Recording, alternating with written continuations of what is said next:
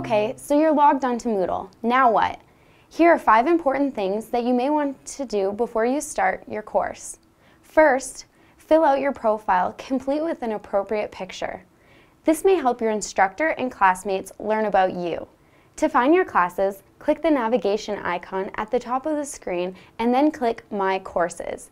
You can also find your courses if you click the My Home link at the top of your screen. If you want to send a message, click the user profile icon and select Messages. From there, you can select which course, instructor, or classmate you want to contact. The blocks icon will only appear when you are logged into a class. Your instructor may activate any number of blocks, such as QuickMail, which is a way for you to email your instructor. Lastly, you can log out of Moodle by clicking the user profile icon and selecting Log Out. If you have any questions, remember, help is only a phone call or click away.